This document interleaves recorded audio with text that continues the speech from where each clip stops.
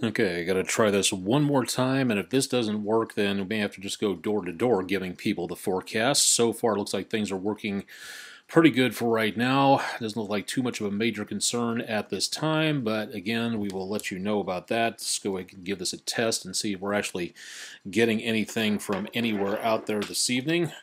Looks like we might be getting a signal out there. If you are with us, go ahead and tap on the screen or say something interesting, and we'll see if we can broadcast that out there. Good. Okay, so far so good. Got a green light on that, so no problems there. Pardon for all the talking to myself or just the empty air, but just trying to make certain everything is exactly where it is. Rule of thumb, always make certain that you restart your computer and your phone every single time before you go on the air.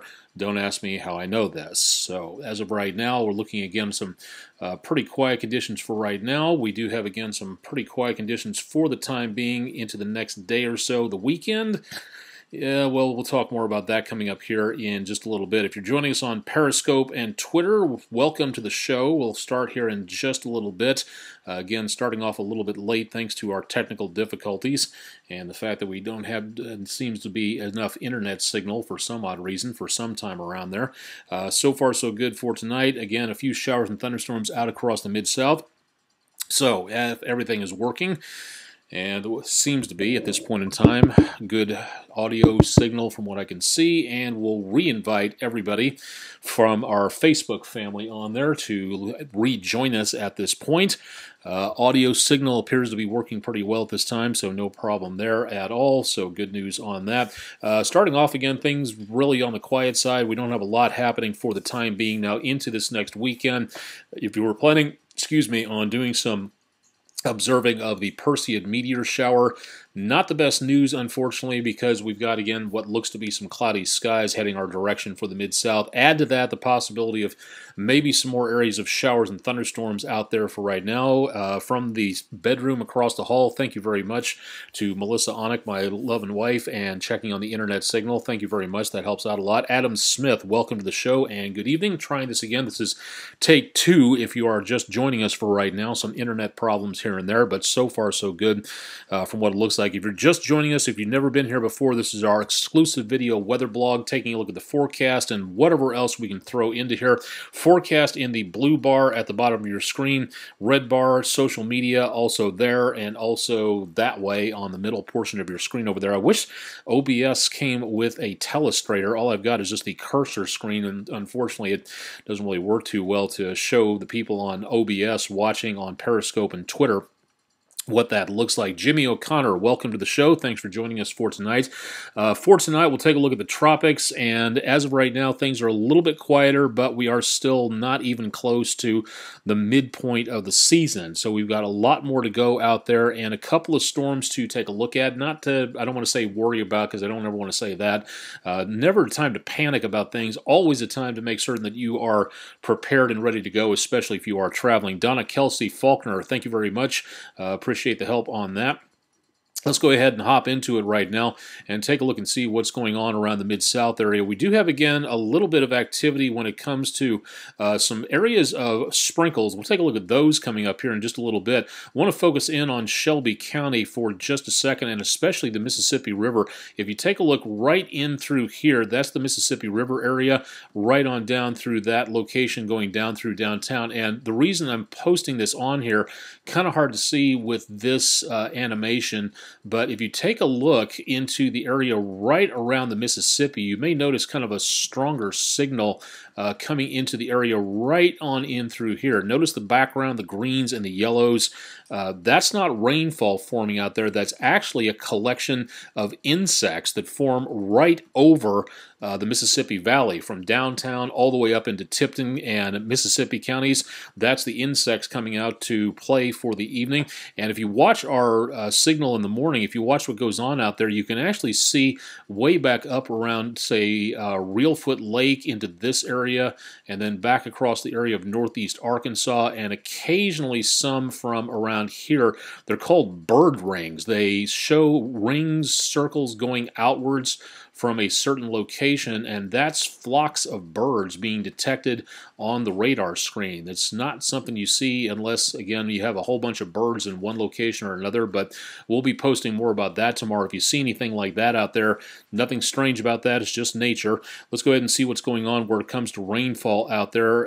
Could be a shower, could be a few flocks of birds trying to come in for a landing around the reservoir area. This drifting its way back to the west around Potts Camp and Holly Springs. So we could see again some flocks of birds taking place there, or a few scattered showers possible. The only thing we really have on radar at this time that's left over directly in the viewing area, McNairy County, a few scattered showers back around the Selmer area, and beyond that we're just not seeing again too much of anything out there in the way of really heavy amounts of rainfall at this point in time. So that's about all that we've got so far. So if you have any plans for traveling for tonight, that is what you're going to have to watch out for, and beyond that we're just again not seeing too much of anything out there. A few scattered showers around Waterloo back toward Alabama, and then back down toward Aberdeen, north of there around Amory, hope I'm saying that right, into around northeast areas of Mississippi. Beyond that, we're clear for right now, but we will be looking for more chances of scattered showers as we get into tomorrow and into the weekend. We'll talk that forecast coming up here in just a little bit. Let's go ahead and take a look and see what's going on out there. Twitter handle, well, that's a little bit jumping the gun. We'll get to that in just a little while. We do have, again, some pretty warm conditions out there, so if you have anything in the way of plans for amounts of rainfall into the area for your garden, you may need some of that coming up relatively soon. We should be getting that actually in the course of the next couple of days.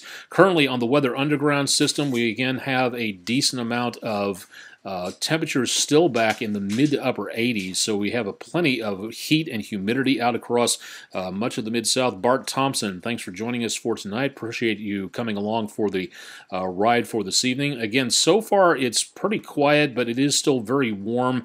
East Memphis temperatures again showing up here with temperatures back into around the mid-80s, and that's pretty prevalent across much of the area. Winds are not doing much to cool anybody off.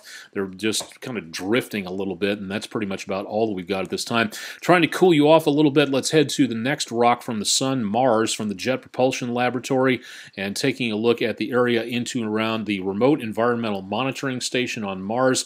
This is what the temperatures look like on the red planet just about 3 days ago, so we were able to see a little bit more about what the temperature was doing here. A maximum temperature, this ought to warm you up a little bit, or cool you down anyway, maximum air temperature of negative 9.4 on Mars. That was the high for the day near the Curiosity rover site. So that, again, a little bit on the chilly side there. A low temperature of 108 degrees below zero. That's the air temperature. The ground temperature managed to get up to 32 degrees. That also in Fahrenheit, and 124.6 below zero. If you'd like to see more about this, all you have to do is go to the Jet Propulsion Laboratory website at mars.nasa.gov for more information. More about our big blue marble and what it looks like down here. Take a look and see what's happening on our cameras from the area into and around the Mid-South area. Let's take a zoomed in close-up look, if my internet signal will forgive me on that. Looking again at a little bit of leftover sunlight, barely a view of sunset left over at this point from the area around Germantown Parkway at St. Francis in Cordova, which I will be at on the day of the eclipse. So hopefully going to be seeing some clearer skies for that. We'll talk more about the forecast coming up here in just a little bit. Rain across the Mid-South, a few areas of showers showing up earlier today, but really just not much more beyond that. Some thunderstorms back to our west, and that's part of our next storm system, which will be heading our way. We'll talk more about that coming up here. Matter of fact, right now, here's what it looks like across much of the Mid-South. Again, what we're looking at so far is this next system coming on through. It does not look like anything so far in the way of anything major taking place, but it is going to really ramp up the possibility of showers and thunderstorms into the Mid-South. And as an added bonus, it looks like part of it is going to be sticking around into the weekend. So that's what we're going to be looking for this next system to come on through. So if you have outdoor plans tomorrow, Saturday, and especially Sunday, you may need to come up with some indoor events if at all possible. Diane Watkins, welcome from Victoria, Mississippi. Thanks for joining us for tonight. National Weather Service, again, so far the good news is showing little, if anything, taking place, but they are still watching again for the possibility right around Friday, Saturday, and Sunday of maybe some stronger thunderstorms taking place. Doesn't look like severe weather at this time. We'll take a look at the Storm Prediction Center forecast in just a little bit. Let's go ahead and run you through the numbers at this point and show you more about what's going on out there. Again, temperatures into the next couple of days will be very much on the warm side once again. Not seeing much of any relief out there from the chances of any dry weather coming on through, which would be very nice, but not going to be happening. High temperatures into tomorrow, pushing 90 degrees in some areas. Also looking again at the possibility of some more thunderstorms out there. A 50% chance, fairly widespread, starting early in the morning, and that'll be coming on through, and that'll be going on through the rest of the evening. Low temperatures tomorrow back into the mid-70s. Chances of thunderstorms wane a little bit, but they'll be back again as we go into the weekend. High temperatures on Saturday back into the mid to upper 80s. So once again, another very warm and muggy weekend coming up. Chances of showers and thunderstorms most numerous from the metro to the southwest. So Jonesboro, Clarksdale, Tupelo, Oxford, Forest City. You're going to be picking up the best possibility of thunderstorms as we go into Saturday. Billy Franklin, welcome from Lexington, Tennessee. Thanks for joining us for tonight. Low temperatures on Saturday night, mid to upper 60s to right around the lower 70s, and chances of rainfall dwindle again by a little bit, only about 20-30%, somewhere in there, even into the teens from Union City down to Tupelo, so not much of an activity expected there. Hang on a second, though. High temperatures on Sunday, mid-80s, a little bit less heat with, again, the possibility of more clouds and rainfall out there, and then chances of precipitation back to about the 50% range. We'll take it into Sunday night, low temperatures, again, lower 70s, not seeing much of a change there, and 50% chance of showers and thunderstorms for Sunday night. High temperatures on Monday, back into the mid to upper 80s, very warm, very muggy once again, and more chances of showers and thunderstorms. Now, this is the forecast for this coming Monday, a week before the eclipse. So this is not the official forecast for the eclipse coming up. Now into this weekend, I want to take it back, step it back for just a second to Saturday night and show you a little bit more about what we're going to be expecting. By about 10 o'clock into around the area close to about 1 o'clock in the morning. The gray colors you see on screen, this is not entirely good news for those of you who are hoping to go out and get more views of the Perseid meteor shower. It'll be peaking this weekend, Friday night, Saturday night into that area, and maybe a few stragglers on Sunday as Earth leaves the meteor stream. But unfortunately, it looks like on Saturday night, things are going to be very close to overcast, maybe catching a few meteors out there, but that's really going to be the best that it gets. So not good news where that's concerned for any stargazers out there or meteor catchers over the course of the next few days. Again, cloud cover on Saturday, just not really looking all that good at this point. So it'd be nice, but it doesn't really look like any good news for us. Storm Prediction Center, best possibility of anything involving thunderstorms will be back to our west for this evening and into around the rest of the forecast. Again, best possibility tonight will be well back to our west, with the area mainly back around the panhandle of Oklahoma, northern panhandle of Texas. Not that much going on anything at this point in time. Bart Thompson, have we ever thought of doing Severe Weather Watchers course online? We have thought about that actually, and we were exploring some possibilities with the gentlemen and ladies over at the National Weather Service in Memphis, but that was several years ago. Haven't really explored too much of anything else like that at this point in time. I'll have to get back in contact with Mr. Jim Bellis and see if we could do maybe an online course or a repeatable online course if and when there are chances of severe weather or winter weather or anything like that going on. But that's, thank you for reminding me about that. We'll get back to you on that later on, so keep it tuned for more. National Hurricane Center, Franklin, what's left of it is just a disorganized mess of thunderstorms over basically Central America and over toward the area of southern Mexico. Now, if it makes its way out into the Pacific, it could be another storm system, but it'll be heading westerly and away from us, so not expecting much of anything out of that. Now, the other storm systems we have, one is just off the coast of Florida, where we had that one just a couple of weeks ago. 10% development chance out of this, and it looks like it's going to be heading so far back to the northeast across the southwest Atlantic, so this does not appear to be too much of a concern right now. Likewise, the storm system sitting into around the area of just off the Leeward Islands. This one that you see here, 40% development in the next 5 days. So this one also could be something to watch out for. Hopefully it takes a turn back out into the waters of the Atlantic and is not a threat to anything like Florida or the Bahamas or anything like that. But 2 systems at this point in time to take a look at, and so far nothing coming off of Africa that we need to see about being concerned about. But keep in mind, this is just before the peak of the season.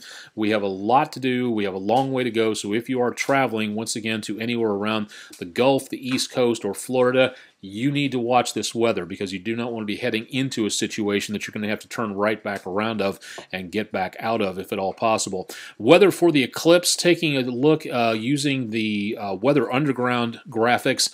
This one only goes up until next Saturday, but it does still show the possibility of showers and thunderstorms back in the mix and some fairly cloudy skies. That's about 2 days before the eclipse happens. We're hoping to get things cleared out. August does have this annoying habit of popping up some showers and thunderstorms in the midst of keeping things very much on the warm and muggy side. So this is something we'll have to hope for, that we clear things out, but so far it's looking kind of for right now, and that's a scientific term, by the way, for the eclipse coming up in the next few days. We'll keep you updated on that. Assuming that we do get some good skies for the eclipse, you may want to line up some of these things to keep your kids interested and occupied, because when the shadow is cast through anything, through leaves on the tree, through holes in artwork or paper or anything else, it casts a round shadow of the sun. But as the moon covers the surface, the shadows will correspondingly show a crescent shape. And if you use something like you see here on spaceweather.com, like a colander, that'll cast a whole bunch of different shadow castings, and that'll be kind of neat to take a look at. So if you'd like to see more ideas about what you can do with the kids when the eclipse happens, again, remembering to look away from the eclipse, just to be on the safe side, you can find out more about what to do. There's a great article on spaceweather.com for more information there. Remember, National Weather, the Shelby County Office of Preparedness is spreading the word about a new amateur radio license prep class. This will be taught by Germantown Fire Department, by Captain Howard Thompson specifically, also a ham radio operator, and this will be starting in the next couple of weeks, August 17th. This will be held at Germantown Fire Station number 4. That's on Forest Hill, Irene Road. The course is free. The textbook is $25. It's a very good way to stay up to date on what's going on with amateur radio, so please, if you've never considered getting your license, consider it. If you've considered it and kind of dropped the idea, now's a great time to do it. Captain Thompson teaches a great class. I got my general level license from him last year at about the same time. So this will be the basic, lowest level license, and it's a great opportunity to learn more about what you can do with your communications license from the FCC. If you'd like to know more about this, you can go to staysafeshelby.us, or you can give Captain Thompson and the fire department a call. The information and the registration link is there, jelly@germantown-tn.gov. And this is something, again, that's important here. Morse code is not required to get your license. That's something that caused a little bit of rancor with a lot of ham radio operators out there. But Morse code is no longer a requirement for this. But if you'd like to know more about this, again, staysafeshelby.us. And if you'd like to know more about this, you can contact Captain Thompson or Bill Stevens, license WC9S. And more information, again, is included at Stay Safe Shelby on the Office of Preparedness. So a great opportunity to learn more about what's going on there. More details about my forecast, science, all kinds of neat stuff. And it's World Lion Day, so learn more about what conservation is all about and how tragic it would be if we lost these magnificent and creatures and would only be able to learn about them in storybooks and video. So take a look and see what World Lion Day is all about. And also don't forget about my Twitter page. It's all available at twitter.com/Aonic_WREG3. Pictures, we would love to see them. If you got weather pictures from around the Mid-South, please send them in. We can't show them, we can't feature them if you don't send them. You can drop them here to this email address. You can send it here to, again, Aonic_WREG3. You can post them on my Facebook page. We would love to have more information about what's going on from you out there, and again, please send them along to us. We would love to have more information about that, more details about science and weather and ecology and conservation and all kinds of great stuff, all available right here, again, at facebook.com/WREG, Austen Onek, WREG. Don't forget about my forecast coming up bright and early tomorrow morning on News Channel 3, Sports, AM 730, Yahoo Sports Radio. If you'd like to know more about that, tune in to Bob and Josh. Also, you can join us on Talkback Live Network if you'd like to be able to get more information about what goes on into around there. Tune in with Bob and Josh for Sports Chat. Do you mind? I'm netcasting here, and yet all you do is just look at me. Yeah, crinkle to you too. Small Shorky giving us. There we go. Hang on a second. There we go. Can hear you. Okay, not going to happen tonight, I guess. Sorry about that. Anyway, small dog playing with a crinkle sock. That's that noise that you hear in the background in case you wondered what all that was about. And she's deceptively crafty, trying to get away from me. Anyway, enough of that. If you have any questions about the forecast or anything else you'd like to see on here, this is where you go to austin.onek@WREG.com or here, WREG.com/weather. That'll wrap things up for tonight. Thanks for joining us on News Channel 3's exclusive video weather blog, Weather Overtime. We'll keep you updated on the rest of the forecast again here and also throughout the rest of the week and right on into the weekend. So keep it tuned to News Channel 3 and we'll keep you updated as to what's going on with the complete forecast. Thanks for joining us and keep it tuned for more from News Channel 3.